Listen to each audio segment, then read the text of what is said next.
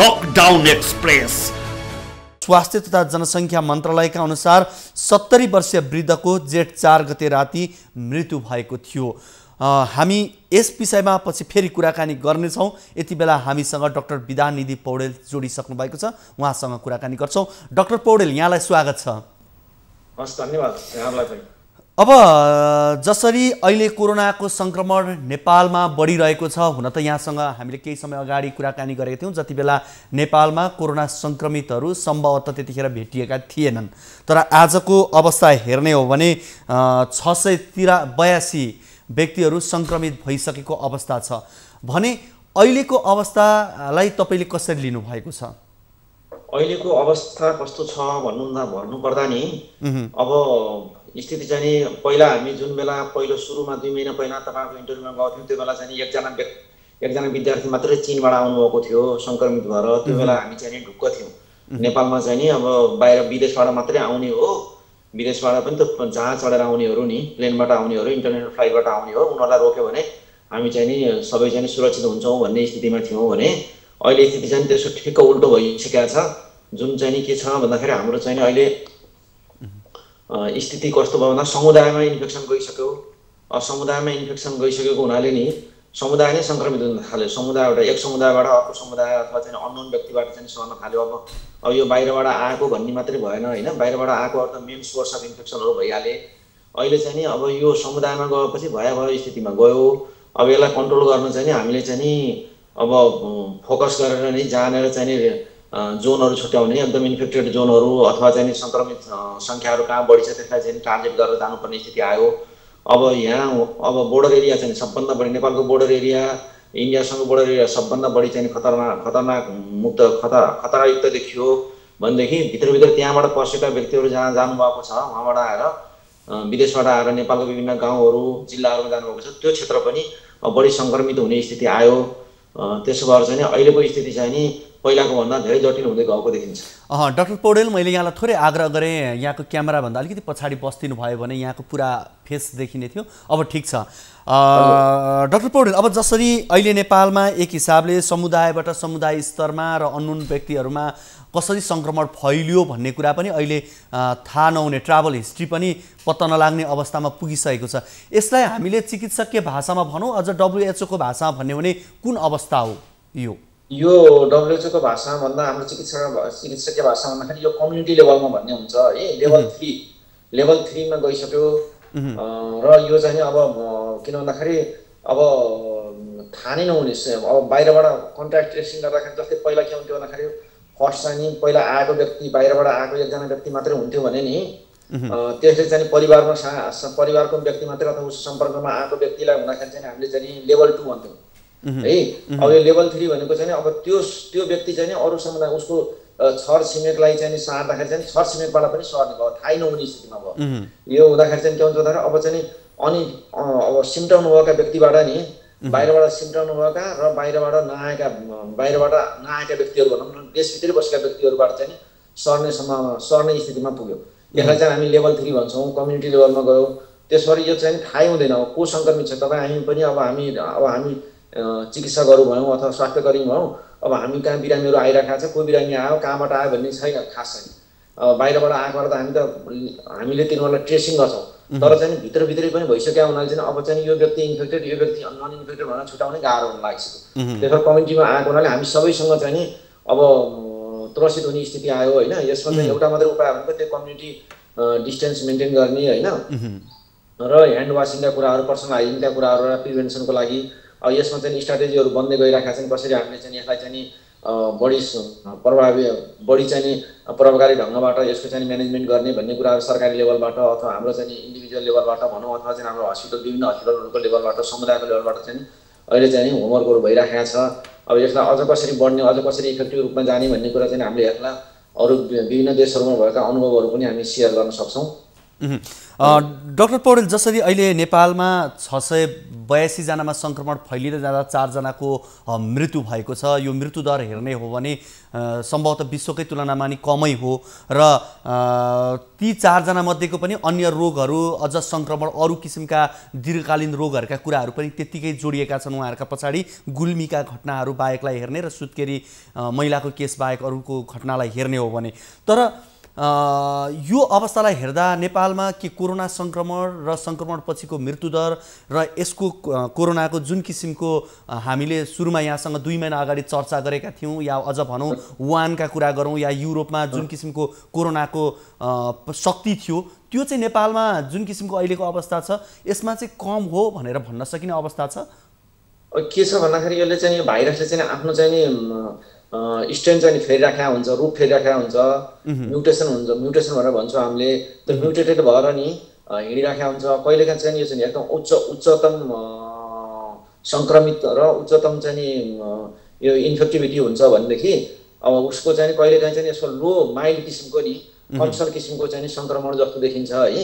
तर यही नै भन्न सकिने स्थिति छैन अहिले होइन। किन भन्दाखेरि अब हाम्रोमा जम्मा 682 जना हुनुभयो होइन। 682 जना हुँदाखेरि हामीले चाहिँ धेरै स्याम्पलिङ पनि गरेका छैनौँ, धेरै इन्भेस्टिगेसन गर्न बाँकी नै छ। किन भन्दा समुदायमा जति धेरै स्याम्पलिङ गर्न सक्यो भने जति धेरै चाहिँ हामीले चाहिँ हेर्न सक्यौँ, परीक्षण गर्न सक्यौँ, त्यति धेरै हामीले चाहिँ बिरामीहरू के अरे सङ्क्रमितको सङ्ख्या बढाउन सक्छौँ। त्यो सङ्क्रमितको सङ्ख्या बढाउन सक्दाखेरि के हुन्छ भन्दाखेरि त्यो रोग लागेका मान्छेभन्दा निरोगी मान्छेहरूमा हामीले चाहिँ सङ्क्रमणहरू पत्ता लगाउन सक्छौँ।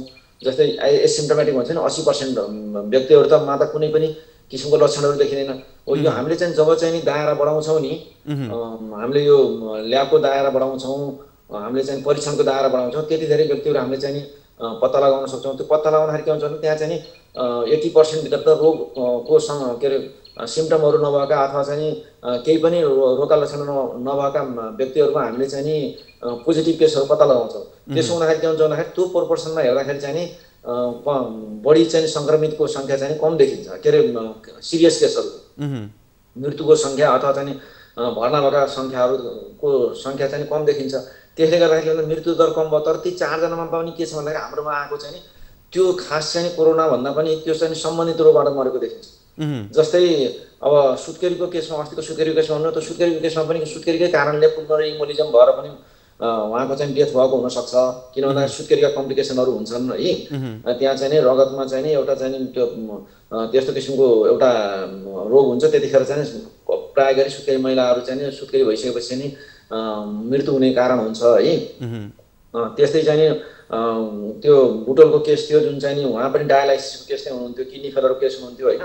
डायलाइसिसबाट पनि अब किडनी फेलरबाट पनि आफै मान्छेहरू बितिराखेका छन् होइन। त्यसमा सङ्क्रमण देखिएको सङ्क्रमणले अलिकति चाहिँ उहाँलाई चाहिँ त्यो मृत्यु हुनमा पुस गर्यो, अलिकति चाहिँ धकेल्यो भनेदेखि तर चाहिँ उहाँको चाहिँ खास चाहिँ कज अफ डेथ चाहिँ त्यही नै उनी हुनसक्छ। के अरे किडनी फेलर नै हुनसक्छ। त्यहाँ चाहिँ एउटा जोडियो, कोभिड गरेर जोडिएको जस्तो लाग्छ मलाई है। अब त्यहाँ डिहाइड्रेसनको केस एउटा चाहिँ जो नेपालगञ्जमा मृत्यु भयो, उहाँले पनि अलिकति चाहिँ समयमा उपचार पाउन सक्नु भएन, त्यहाँ चाहिँ त्यस्तो किसिमको चाहिँ व्यवस्था मिलेन, त्यो पनि हुनसक्छ होइन। अब उहाँ सङ्क्रमित त हुनुभयो।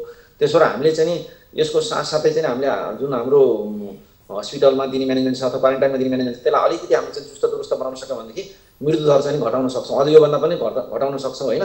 हामी चाहिँ यो मानेमा के किन भन्दाखेरि हामीलाई चाहिँ भाइरस कतिको त्यो सङ्क्रमित छ अथवा कतिको चाहिँ उसको स्ट्रेन चाहिँ बलियो छ अथवा कमजोर स्ट्रेनको छ भन्नुभन्दा पनि हामीले चाहिँ त्यो सङ्क्रमित व्यक्तिलाई हामीले चाहिँ कति चाहिने उसको चाहिँ हामी हस्पिटलमा सेवा दिन सक्छौँ होइन, आवश्यक सेवाहरू पुर्याउन सक्छौँ। त्यसमा चाहिँ त्यसले महत्त्व बढी राख्छ। डाक्टर पौडेल, अब जसरी वीरगञ्जमा 70 वर्षीय वृद्ध जो जेठ 4 गते उहाँको मृत्यु भइसकिसकेपछि अहिले हिजो मात्रै प्रमाणित भयो कि उहाँमा कोरोना थियो भन्ने कुरा, र अहिले जसरी समुदाय स्तरमा कोरोनाको जुन किसिमको परीक्षण हुनुपर्थ्यो लकडाउन मात्रै हामीले बढायौँ तर परीक्षणको दायरा हामीले बढाएनौँ भनेर यहाँले जुन कुरा इङ्गित पनि गरिसक्नु भएको छ, यो हिसाबले हेर्ने भने अन्य व्यक्तिहरू पनि जो मृत्यु भइसकेका हुन पनि सक्छन् कोरोनाको सङ्क्रमणका कारण, या अन्य व्यक्तिहरूमा धेरैमा सङ्क्रमण हुने अवस्था पनि त्यसो भए छ, त्यो आशंका गर्न सकिन्छ? सकिन्छ किनभने हामीले चाहिँ जति चाहिँ परीक्षणको दायरा बढाउँछौँ नि, परीक्षणको दायराले जसलाई चाहिँ हामीले ट्रेस गर्न सक्छौँ त्यो अनुसार चाहिँ किन भन्दाखेरि अब हामीले शङ्का लागेको अथवा चाहिँ हाम्रो नजिकमा आएको अथवा चाहिँ त्यो विदेशबाट आएको मान्छेहरूको सम्पर्कमा आएको अथवा चाहिँ नि कोभिडसँग सङ्क्रमित व्यक्तिकै परिवारमा बसेको मान्छेलाई मात्रै हामीले हेरिरहेका छौँ। समुदायमा हामी त्यति गरेर हेर्न सकेका छैनौँ होइन।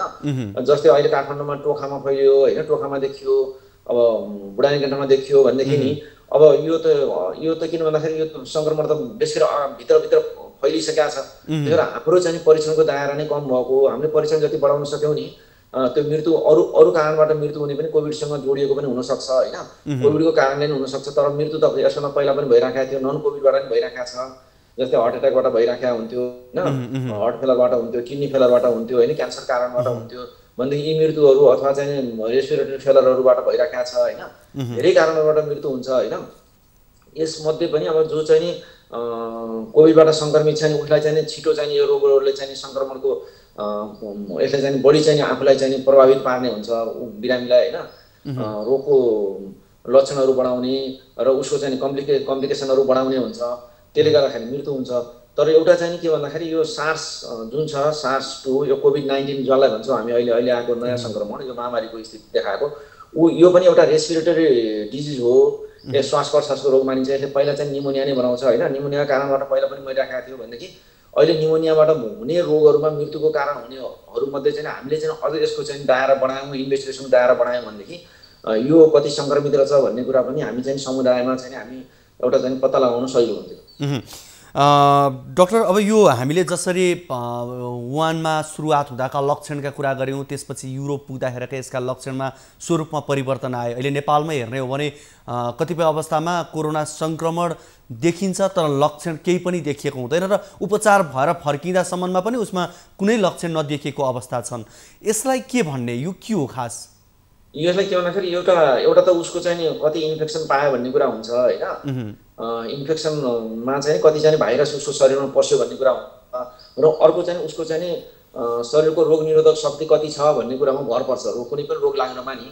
त्यसबाट अहिले जुन चाहिँ हामीलाई सङ्क्रमितहरू देखेका छन् उनीहरू चाहिँ जवान अवस्थाका भनौँ अथवा चाहिँ एकदम चाहिँ 20 देखि 40 वर्षका 50 वर्षका जुन चाहिँ अलिकति तन्दुरुस्त व्यक्तिहरूमा नि यिनीहरूमा देखिएको छ। किन भन्दाखेरि जो चाहिँ बाहिर काम गर्न जानुभएको थियो होइन, विदेशमा काम गर्न गएका व्यक्तिहरू जो चाहिँ अलिकति हृष्टपुष्ट अलिकति मान्छे चाहिँ नि हेल्थको कन्डिसन चाहिँ राम्रो भएका व्यक्तिहरू हुनुहुन्थ्यो। तर उहाँहरूको शरीरमा चाहिँ रोग विरुद्ध लड्ने शक्ति पनि बढी भयो होइन। यसले गर्दाखेरि एउटा चाहिँ कम देखियो उहाँहरूमा चाहिँ लक्षणहरू र यसले चाहिँ मुख्य गरी त यसले चाहिँ 80% त केही पनि देखिँदैन। पहिला पनि रुवाखोकी जस्तो लाग्थ्यो त्यस्तै रुवाखोकी जस्तो हो, अथवा रुवाखोकीको कतिलाई लक्षण पनि देखिँदैन। आफै चाहिँ नि यो चाहिँ नि रोग आफै एन्टिबडी पैदा भएर शरीरमा रोग निरोधक शक्ति पैदा भएर आफै रोगबाट चाहिँ मुक्त पाउँछन्। जस्तै हामीले आरडी टेस्ट गर्छौँ नि, आरडी टेस्टमा गर्दाखेरि पोजिटिभ आयो भने ऊ त रोगबाट चाहिँ मुक्त भइसकेको अवस्था हुन्छ। त्यसबाट अहिले हामीले चाहिँ नि त्यस्ता किसिमका व्यक्तिहरूमा बढी चाहिँ परीक्षण भएको छ। किन भन्दा बाहिरबाट आएकोहरू हुनाले अब उहाँहरूबाट सारेका जो छन् नि, यहाँ भएका वृद्धहरू भयो 60 वर्षभन्दा माथिकोलाई बढी गर्छ। अहिले कुनै एजको ब्यारियर त छैन, कुनै पनि केहीमा पनि ब्यारियर छैन, धनी गरिब पनि भन्दैन, एज पनि भन्दैन। तापनि 60 वर्षभन्दा माथिको जो चाहिँ श्वास प्रश्वासको रोगीहरू हुनुहुन्छ, मधुमेहको रोगीहरू हुनुहुन्छ होइन, मुटुको रोगीहरू हुनुहुन्छ अथवा क्यान्सरको औषधि खानुभएको छ, दीर्घ रोगीहरू हुनुहुन्छ भनेदेखि उहाँहरूमा चाहिँ जब सङ्क्रमण फैलिन गयो भने नि अनि त्यस बेला चाहिँ मृत्यु दर बढी हुन्छ र अनि यो रोगको चाहिँ स्थिति पनि अलिकति कडा रूपमा चाहिँ प्रस्तुत हुन्छ। सुरुमा यसको अब अहिलेसम्मकै हिसाबले हेर्ने कुनै पनि खोप बनिएको छैन, कुनै पनि यसको उपचार अहिलेसम्म छैन भनिँदै आएको छ र यसको अब खोप परीक्षणहरू पनि विश्वमा भइरहेको अवस्था हो। तर पनि स्वास्थ्य संस्थामा यसको उपचार भने भइरहेको छ। यसको उपचार चाहिँ कसरी गरिन्छ? हुन त अब कतिपयले यसको लक्षण अनुसार फरक लक्षण देखिन्छ र लक्षणका आधारमा फरक तरिकाले नै उपचार विधिहरू अपनाइन्छ भनिएको छ। तर सबै आम नागरिकले बुझ्ने हिसाबले चाहिँ यसको उपचार खास कसरी गरिने हो, अहिले कसरी यसको उपचार के छ भन्दाखेरि एउटा त यसले चाहिँ निमोनिया बनाउँछ होइन, निमोनियाको लक्षणहरू देखिन्छ, रुवाखोकीको लक्षणहरू देखिन्छ। रुवाखोकीको लक्षण देखिँदा निमोनिया हुँदाखेरि चाहिँ सास बढ्ने हुन्छ र यसको खास औषधि उपचार भन्ने छ। यसलाई हामीले चाहिँ त्यो जस्तै हामीले पहिला निमोनियाको औषधि गर्थ्यौँ त्यसको औषधि हो। हाम्रो मेन औषधि भनेको यसको अक्सिजन कमी हुन्छ, शरीरमा अक्सिजनको मात्रा कमी हुन्छ। यसले गर्दाखेरि निमोनिया हुँदाखेरि यसले चाहिँ भित्रपट्टिको श्वास प्रश्वास क्रियालाई चाहिँ अलिक अवरोध गर्ने हुनाले अक्सिजन दिने हो, अक्सिजन सप्लाई गर्ने हो मेन चाहिँ नि। अनि त्यसपछि चाहिँ अब अरू ब्याक्टेरियल इन्फेक्सन पनि हुन्छ कि भनेर ब्याक्टेरियल इन्फेक्सनको लागि चाहिँ हामीले चाहिँ केही एन्टिबायोटिकहरू दिन्छौँ होइन। अनि न्युट्रिसनहरू मेन्टेन गर्ने हो, खानपिनको व्यवस्था राम्रो गर्ने हो। र यसले चाहिँ एउटा निमोनिया मात्रै बनाउँदैन, कसैलाई डायरिया भएर पखाला चलेर पखालाको रूपमा पनि आउँछ, कसैलाई जन्डिस भएर पनि आउँछ, विभिन्न किसिमबाट यो प्रस्तुत हुन्छ होइन। यो प्रस्तुत हुँदाखेरि हामीले जाँचिसकेपछि उसको चाहिँ कुन सिस्टममा यसले चाहिँ इफेक्ट गरेको छ अथवा कहाँनिर इफेक्ट गरेको छ त्यसको चाहिँ हामीले सिम्टोमेटिक लक्षणको आधारमा ट्रिटमेन्ट गर्दै जाने हो। यसको खास चाहिँ भाइरस मार्ने औषधि अहिलेसम्म छैन होइन। धेरै परीक्षणहरू भएका छन्, जस्तै एचआइभीको औषधिहरू पनि यसमा चाहिँ परीक्षण भएको छ, त्यसले पनि केही राम्रो इफेक्ट दियो भनेर चाहिँ चाइनाको स्टडीमा आइराखेको छ होइन। विभिन्न भाइरसको लागि प्रयोग हुने औषधिहरूको चाहिँ यसमा चाहिँ ट्रिटमेन्टको लागि चाहिँ परीक्षणहरू भइरहेका छन्। तिनीहरूले केही औषधि राम्रो रिजल्टहरू दिएको छ र यो उसको के अरे अब हाइड्रोक्सिक्लोरोक्विनको पनि एउटा कुराहरू भइरहेको छ। अब त्यसले पनि कतिले राम्रो गर्यो भनिरहेको छ भने कतिले यसको उपयोगिता पनि छैन भन्ने किसिमको कुराहरू आइरहेको छ। त्यसबाट सबै कुराहरू अहिले अनुसन्धान नै भइरहेका हुनाले यकिन भन्न सकिने कुरा छैन। यसको लागि त सबभन्दा राम्रो भनेको भ्याक्सिन जब आउँछ नि त्यति बेला नै हामी यसबाट मुक्त हुन सक्छौँ, नत्र भनेदेखि अहिलेको स्थितिमा उपचारबाट चाहिँ मुक्त हुन सकिने स्थिति चाहिँ छैन। अब यो कतिपयमा चाहिँ आइसोलेसनमा बसिसकेका व्यक्तिहरू जसको चाहिँ परीक्षण गर्दा नेगेटिभ आइसकेर घर फर्किन्छन्, तर फेरि उनीहरू पोजिटिभ देखेर अस्पताल आउनुपर्ने अवस्थाहरू देखिएका छन्। यो चाहिँ कस्तो अवस्थामा हुने हो? उनीहरूलाई नयाँ सङ्क्रमण भएको हुने हो या पहिलाकै उनीहरूको पूर्ण रूपमा ठिक नभएको भन्ने हो? यो के हो? होइन, अब आइसोलेसनमा आउँदाखेरि के छ भन्दाखेरि आइसोलेसनमा शङ्काको रूपमा आयो होइन। हामीले जुन पनि व्यक्ति नि आइसोलेसनमा राख्छ भनेदेखि उसलाई चाहिँ रुवाखोकी लाग्यो, ज्वरो आयो र कुनै चाहिँ त्यस्तो एरियाबाट आयो, इन्डेमिक एरियाबाट आयो, जस्तै कि नेपालगञ्जबाट आयो अथवा चाहिँ हाम्रो 2 नम्बर क्षेत्रमा चाहिँ जुन चाहिँ बढी भयावह स्थिति देखिएको छ अथवा विराटनगरबाट आयो भनेदेखि त्यो ठाउँबाट आएको मान्छेलाई हामी चाहिँ एउटा उदाहरणको लागि मैले भने उसलाई चाहिँ हामी चाहिँ आइसोलेसन त्यस्तो देखेपछि नि त्यस्तो लक्षणहरू देखेपछि हामी चाहिँ आइसोलेसनमा राख्छौँ होइन। अब आइसोलेसनमा राखेपछि के हुन्छ भन्दा त्यो मान्छे चाहिँ त्यो लक्षण देखिए तापनि नि त्यो बेलामा उसलाई चाहिँ त्यो पोजिटिभ नआउन सक्छ। तर पोजिटिभ चाहिँ पिसिआर पोजिटिभ चाहिँ लक्षण सुरु इन्फेक्सन भएकै दिनबाट चाहिँ 14 दिन अथवा 28 दिनसम्म देखिन सक्छ भन्ने छ। युजुअली चाहिँ यो चाहिँ जति बेला चाहिँ त्यो भाइरसको चाहिँ बढी मल्टिप्लिकेसन हुन्छ नि भन्नाले चाहिँ भाइरस जति बेला चाहिँ गुणात्मक रूपमा बढ्दै जान्छ त्यति बेला चाहिँ देखिने हो। जस्तै कि हामीले चाहिँ कसरी स्वाब लियौँ भन्ने कुरा नि भर पर्छ क्या। हामीले चाहिँ अथवा घाँटीबाट लिँदाखेरि कम देखिन्छ होइन, थ्रोटबाट लिँदाखेरि 30% छ भनेदेखि नाक नेजोफ्यारिन्जियल स्वाब भन्छौँ हामी, त्यहाँबाट लिएको त्यो जुन स्वाब लिन्छ त्यहाँबाट लिएकोमा चाहिँ नि 67% जति चाहिँ त्यसको चाहिँ सेन्सिटिभिटी छ भनेदेखि 33% त त्यतिखेर पनि छुट्न सक्छ, 33% त फल्स नेगेटिभ आउन सक्छ। त्यस्तै चाहिँ त फल्स नेगेटिभ आएको हुनसक्छ र पछि गएर चाहिँ फेरि गर्दाखेरि चाहिँ उसको लक्षणहरू बढ्दै गएर फेरि परीक्षण गर्दाखेरि चाहिँ पोजिटिभ आउँछ। किन भन्दा 100% सेन्सिटिभिटी दिने 100% चाहिँ त्यो दिने चाहिँ ऊहरू छैन, हामीसँग चाहिँ त्यस्तो किसिमको चाहिँ नि ल्याब टेस्टहरू छैन। र त्यसैमा पनि के हुन्छ भन्दाखेरि सुरुको अवस्थामा नेगेटिभ आयो भनेदेखि अब 7-8 दिनमा चाहिँ उसको चाहिँ भाइरसहरू चाहिँ मल्टिप्लाई भएर राम्रो किसिमको स्वाबहरू लिएको हुनसक्छ, परीक्षण राम्रो किसिमले हुनसक्छ होइन। अब त्यसलाई चाहिँ त्यो परीक्षण गर्ने बेलामा पनि त्यो कसरी चाहिँ त्यो स्वाब लियो होइन, कसरी चाहिँ स्टोर गर्यो, कसरी चाहिँ ल्याबमा पुर्यायो टेस्ट गर्ने ठाउँमा, र कसरी त्यहाँ चाहिँ टेस्टिङ भएको युज गर्ने किटहरू कस्तो थियो र त्यहाँको चाहिँ क्वालिटी कस्तो थियो भन्नेमा पनि भर पर्छ। त्यसबाट चाहिँ नि यसलाई हामीले चाहिँ पहिला देखिएर नदेखिएर पछि देखियो भन्नु पनि अब स्वाभाविकै हो। र कतिपय कुराहरू अब पहिला चाहिँ पिसिआर देखिँदैन, पहिला चाहिँ आरडिटी पोजिटिभ देखिन्छ अनि पिसिआर नेगेटिभ देखिन्छ होइन। यी कुराहरू चाहिँ धेरै ऊहरू छन्, कन्फ्युजनका कुराहरू छन्। यसमा के छ भन्दाखेरि अब हामीले पिसिआर टेस्ट गऱ्यौँ जुन सङ्क्रमित भएको व्यक्ति छ भने 1 देखि 7 दिनसम्म एकदम राम्रोसँग देखिन्छ, 2 देखि 7 दिनसम्म एकदम राम्रोसँग पिसिआर चाहिँ पोजिटिभ देखिन सक्छ होइन। र 7 दिनबाट चाहिँ हामीले एन्टिबोडी टेस्ट हेरौँ भनेदेखि चाहिँ जस्तै कि आरडिटी गऱ्यौँ भनेदेखि त्यहाँ चाहिँ आरडिटीमा चाहिँ आइजिएम र आइजिजी भन्ने 2 किसिमको हुन्छ, हेर्ने हुन्छ, एन्टिबोडी हेर्ने हुन्छ है। अब सुरुको अवस्थामा चाहिँ आइजिएम चाहिँ पोजिटिभ देखिन्छ, किनभने एक्युट इन्फेक्सन भन्ने कुरा हुन्छ। जस्तै त्यो आइजिएम चाहिँ 7 देखि 21 दिनसम्म पोजिटिभ देखिन सक्छ होइन। 21 दिनपछि फेरि त्यो आइजिएम चाहिँ हराउँछ र त्यति बेलासम्म चाहिँ दुईटै पोजिटिभ हुनसक्छ, पिसिआर पनि पोजिटिभ हुनसक्छ, आरडिटी पनि पोजिटिभ हुनसक्छ आइजिएम। अनि 14 दिन पुगेपछि आइजिएम पोजिटिभ देखिन थाल्छ अनि त्यो चाहिँ 3 महिनासम्म पछिसम्म पनि आइजिजी पोजिटिभ देखिन्छ, आइजिजी चाहिँ पछिसम्म पोजिटिभ देखिन सक्छ, पिसिआर पनि नेगेटिभ देखिन्छ र आइजिएम पनि नेगेटिभ देखिन्छ। अब यो चाहिँ किन भन्दाखेरि त्यो सङ्क्रमणको स्थिति अनुसार शरीरले कति एन्टिबोडी बनायो होइन, त्यस अनुसार चाहिँ नि यो चाहिँ टेस्टहरू चाहिँ नि कुन बेला कुन पोजिटिभ देखिने र कुन बेला कुन नेगेटिभ देखिने भन्ने कुरा चाहिँ नि उसको सङ्क्रमणमा भर पर्छ र अवधिमा भर पर्छ। हस् डाक्टर साहब, यहाँको यो महत्त्वपूर्ण समय र संवादको लागि यहाँलाई धेरै धेरै धन्यवाद। हस्, यहाँहरूलाई पनि धन्यवाद। Lockdown express